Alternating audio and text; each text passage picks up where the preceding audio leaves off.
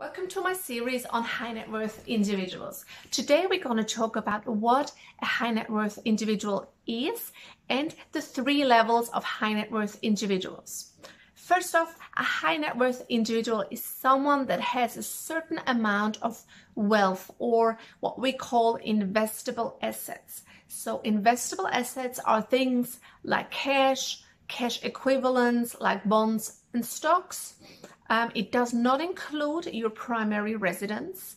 It does not include consumables such as clothes or handbags. It does not include collectibles such as antiques. And it also does not include consumer durables such as fridges, for example. So a high net worth individual is someone that has investable assets of $1 million or more. There's three levels to high net worth individuals.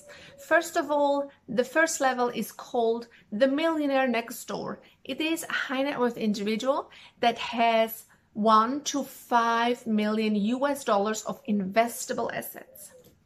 The next level up is what we call the mid-tier millionaire. It is someone that has from $5 to $30 million of investable assets. Next up is our ultra high net worth individual. Our ultra high net worth individual is someone that has $30 million or more of investable assets.